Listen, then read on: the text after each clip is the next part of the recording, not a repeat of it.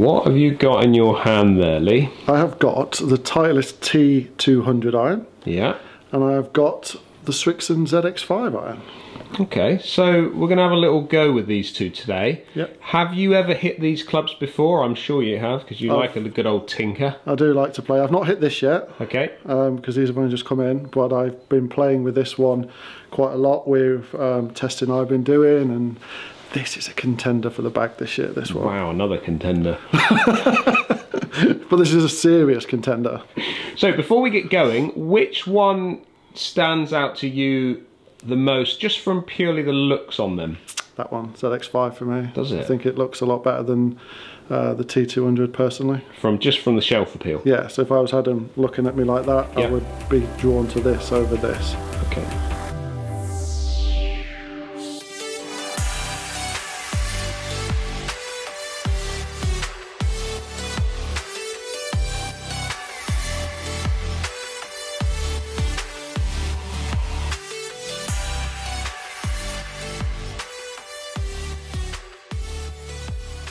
Guys, Dan Hendriksen here. We're at Ashbury Manor today. I'm up here with Lee and we're doing a little bit of head-to-head testing. So we're going to put these two clubs together. It's kind of like a bit of a buyer's guide in some way. So we're going to give you some ideas on what they look like, what they feel like, but we're then going to put them together with numbers. So we're going to hit like 10 shots with each club, give you an idea of what we feel about them. Lee playing off 13, myself professional. So we're going to give you sort of two ideas from two levels of, let's say, golf, and hopefully this will be able to help you when you come to decide on what clubs you want to put in the bag.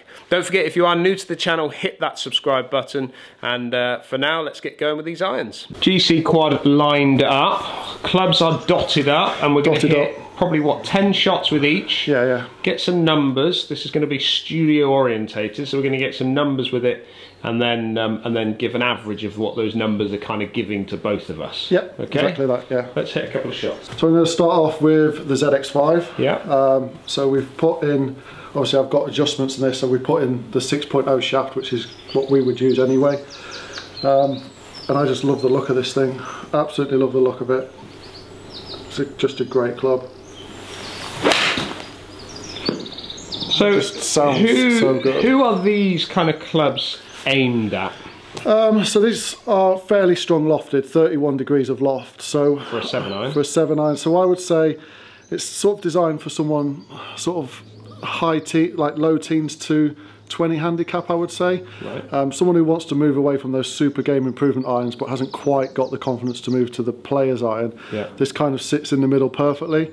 And what you're not going to get with this kind of club is a flyer, so it's quite a consistent club, I found, when it comes to yardages as well. And for that reason, you're saying that you're not going to get a flyer because of the spin numbers that they're coming out is good? For me, this is quite a low spinning club because my launch angle's quite low with this, but it still doesn't affect the peak height and the descent angle, so it still works really well at getting the ball up in the air, so it kind of counterbalances each other. It's just a really good club, I found so far.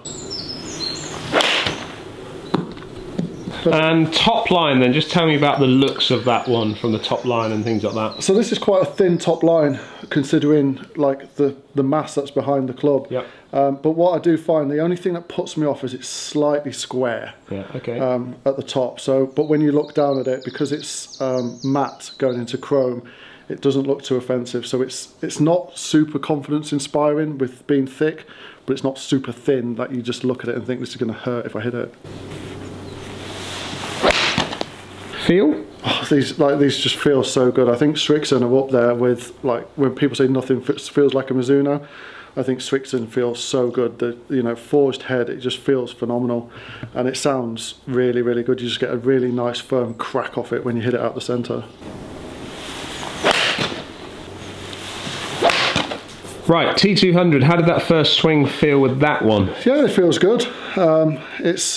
It sounds good, it feels good, it's a decent iron. So visually, how does that Titleist look to you compared to the Srixon? Visually, it looks like it's a thinner top line. Yeah. And that's a lot down to the fact that the top line sort of ends here and then chamfers off into chrome. So visually, it looks thinner, but actually the top line's a lot thicker than the ZX5.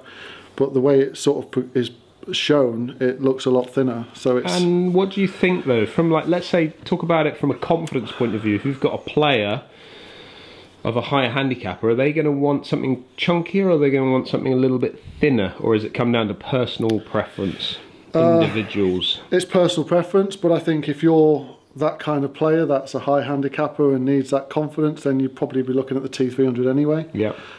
So this is someone who's maybe like I said with the ZX5, wants to progress away from that thicker line and wants to go into something a bit more gamey, yep. As opposed to sort of looking at one end of the spectrum to the other. So it's quite a good step down to sort of like mid-teens, I think.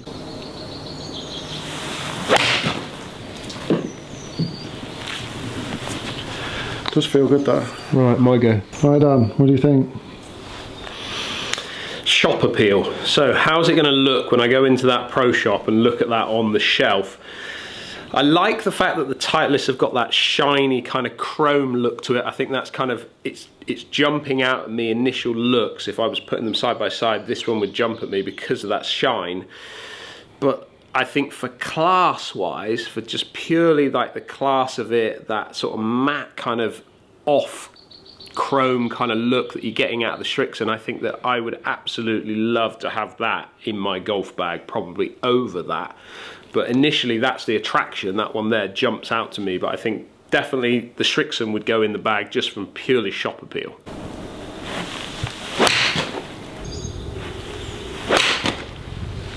So Dan, talk to me about the Srixon.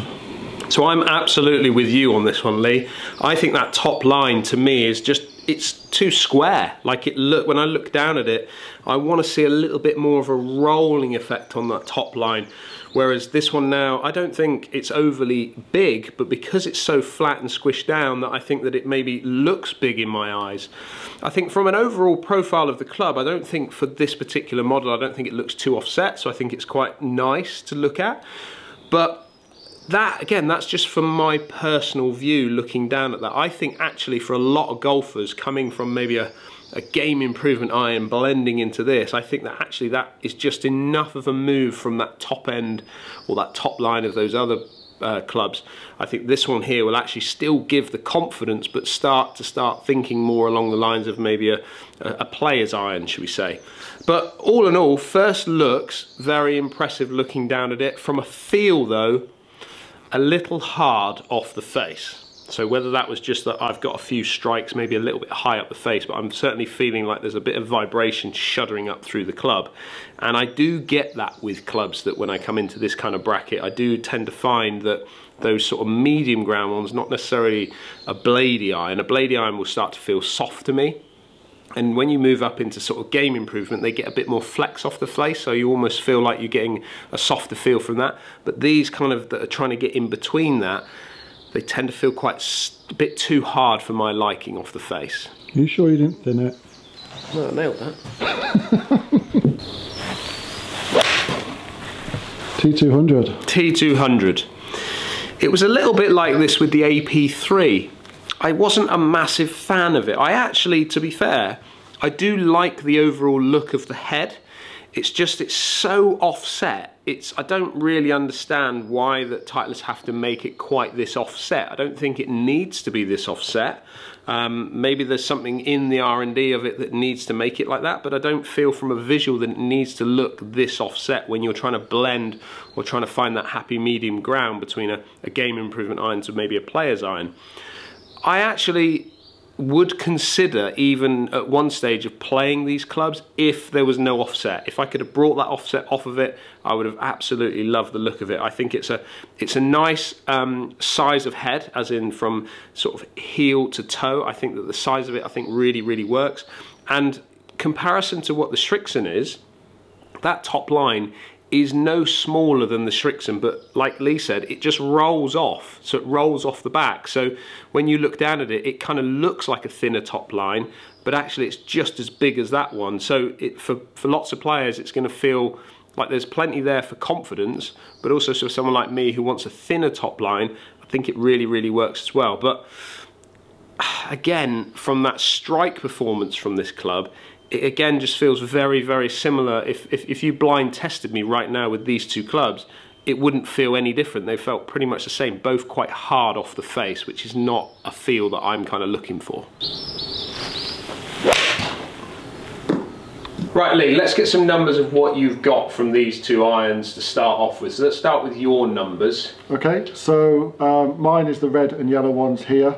So ball speed with the T200, 129.5, and with the ZX5, 129.7. Okay, so 10 shots each we've hit with these. Yeah. Pretty decent strikes for the most part. So ball speed wide, nothing in it, is there? No, really, really close together. There's next to nothing in it, and the standard deviation is quite close as well. So they're really good numbers. Launch angle for the T200 is 16.3. With the ZX5 is 16.1. Again, with a really close standard deviation. But interestingly, loft-wise, where are we on that with these two clubs? Presented loft, T200 22.4, and with the ZX5 21.5. So again, less than a degree in it. But makes sense in what you're getting from your launch to what you're getting in your dynamic loft as well. Yeah. Okay. And then spin numbers. This is an important one. So spin numbers 4.4 with the T200, 4.3 with the ZX5. So like 158. As an average out. Yeah. So a little bit low spinning for a 7-iron for me, but if you look at the sort of the peak height of it, it's no different to yours, which is with higher spinning. So mine's getting to that peak height a little bit further out than yours, so I'm not disappointed with that. And then average carry 193 with the T200, 196 with the ZX5. So you're getting some really good numbers with that one, but it's not overly high in the launch. No.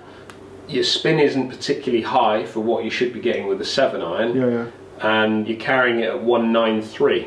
Yeah. So, you know, they are 31 and 32 degrees. Yeah. Sorry, so 30 and 31. Like a 6-iron. Yeah. So like a 6-iron. But even in a 6-iron, though, Lee, I mean, I would be questioning that spin possibly with Lee's 6-iron numbers. I'd want to see them come up a little bit. Yeah, I'd like it above 5,000. I'd like your spin numbers basically. Yeah. With that club.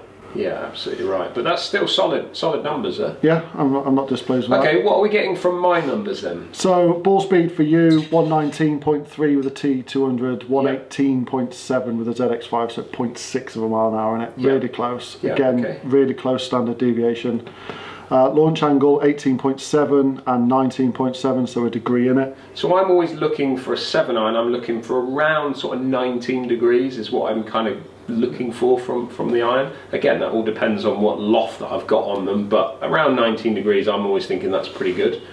And then spin 5300 and 50, like there's 50 revs in it. Yeah, so they're pretty much performing the same. And then what am I carrying these two clubs? So you're carrying in 172 the T200, 170 the ZX5.